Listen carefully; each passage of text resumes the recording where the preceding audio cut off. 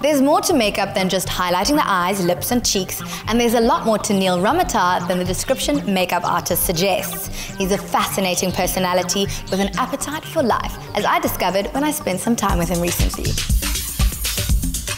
Putting your best foot forward is how the expression goes. But it may be even more appropriate to talk about putting your best face forward. A face plays an essential role in forming a first impression. Neil Ramautar is an expert in the art of enhancing what nature has provided.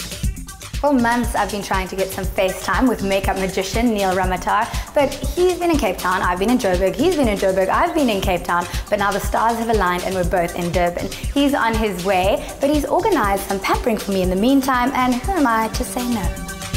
Neil is famous for his eye for detail, and he and his team spare no effort in making sure that they have a specific shade or tone to make the most of each feature of every face. I really feel like a princess. Each member of the team has a speciality, and the process proceeds with calm efficiency. Hey, babe. Neil, I've been trying to see you for ages. Having fun? Yes. Let me finish you off. Awesome.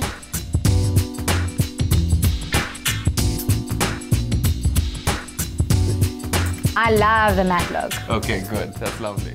So, Neil, when you see someone's face for the first time in the raw, how do you go about planning their look? Honestly, I work on emotion. I feed off people's energy, and if you're giving me a good energy, then you're going to look amazing. Makeup can play a huge part in the theatre of life, but sometimes it can turn into a tragedy or a comedy. What makes makeup right for the occasion? I actually don't think that it's occasion related. I think what you need to do is you need to find your best features and focus on that.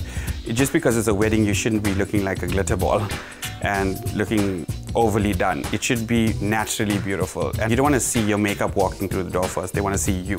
You should never get the compliment, your makeup looks amazing. People should be saying you look amazing. What are your tips for winter makeup, and what can we expect to be trending for summer? The trend right now is luminous skin, strong lip, which I've done on you, and a flawless clean eye. No shimmers, no glitters, and no liner on the inside of the eye as well. And for summer? Summer, again, is coral tones, illumination on the skin, highlighting, very little contour. Now that you're looking all cute and stuff, would you like to grab a drink with me? I could not say no. Here you go, girl. Neil has become a celebrity in his own right, with a considerable social media following drawn to his makeup artistry and his funky personal style. Thank you, kind sir. Neil, where did your story begin? The Neil story began in a small town called Verulam in Durban. I grew up in a very unstable environment with very strange parents. It was not the happiest of childhoods, but I made it work. It's often said that people are a result of their circumstances.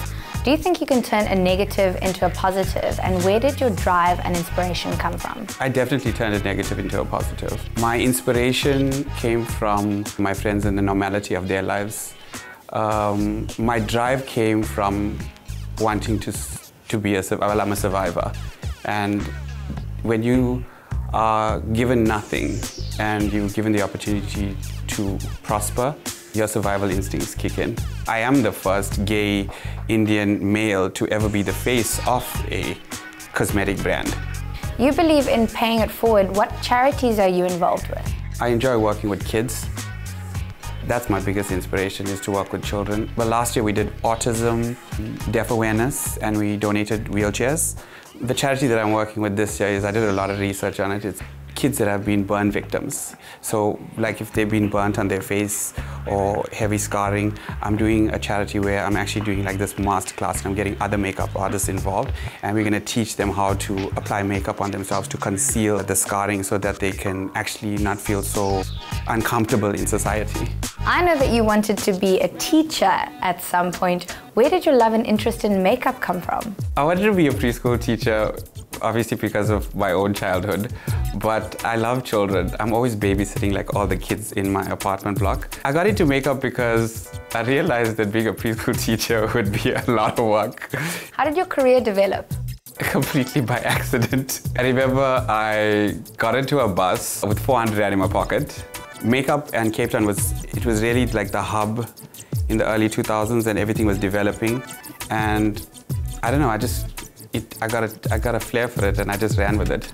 Many people are very good at the creative side of the industry, but would you say you have to be an excellent entrepreneur as well? I found something that I enjoyed doing and I created an entire empire around it. If you work hard at something and if you drive it, it's going to be successful. Most people want to put in a little work and expect a lot. We put in a lot of work and expect a little. That approach has won Neil the respect and loyalty of his clientele. When superstar Priyanka Chopra visited Southern Africa recently, she could have brought her own makeup artist along from the United States. But instead, she asked for Neil. Just got Priyanka Chopra's makeup done. Can you say hi to my people? Say hi. Hello, everyone. I love you. They're pretty. The makeup was in preparation for the UNICEF Gala dinner held in Jozi, which Priyanka attended as the Goodwill Ambassador. I'm sure people are dying to know how you attract your celebrity clientele. I think they just look at me and they think, who is this crazy boy on social media? Let's try him out. I'm authentically me. I think that's why they like me. Would you ever turn a customer away if you were worried they'd be high maintenance? I'm high maintenance.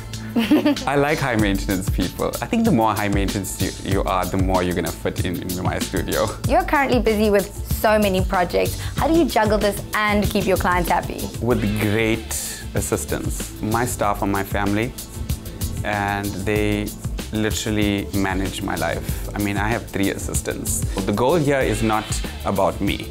The goal here at my company is to make sure that everybody prospers.